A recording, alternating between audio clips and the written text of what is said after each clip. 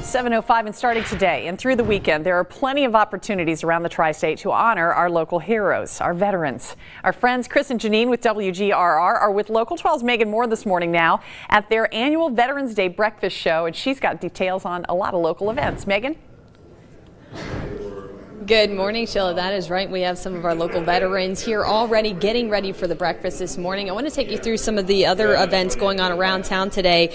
The Warren County Career Center is hosting more than 200 veterans for breakfast at 8 this morning in the school's cafeteria. Fort Thomas Independent Schools is hosting a ceremony with orchestra and strings performances. And UC is also going to be holding their annual Veterans Day ceremony at 10 this morning at McMicken Commons.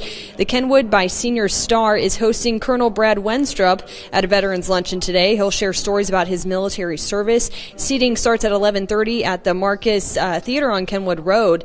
And then at Miami University's Voice of America Learning Center in Westchester, their annual Veterans Tribute will focus on women veterans, and that starts at 11. In Lebanon, the Countryside YMCA will honor veterans. The event's free. There will be speakers and music, and it begins at noon. Lunch will be at 1. And then tomorrow morning is the Disabled American Veterans 5K. That will be at Sawyer Point at 9 a.m. Now, Sunday, when the Bengals take on the Saints in the Salute to Service game, there will be a flyover during the national anthem and a military tug-of-war team and all U.S. Army team at halftime. They'll also have a selfie with a soldier booth in the stadium and local soldiers interacting with fans. And then also, Holy Cross Immaculata Church in Mount Adams will have their 47th annual Armed Forces Sabbath ceremony Sunday. Again, that's at 10:30.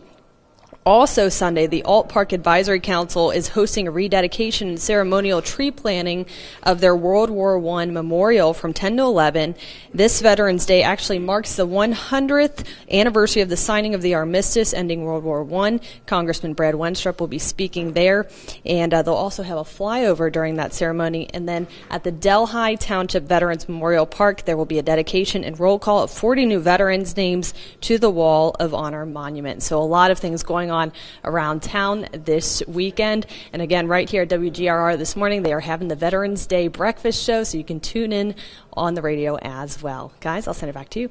Thanks, and you can do this too. We would love to see pictures of your family and friends who are serving or who have served. Upload them at local12.com/chime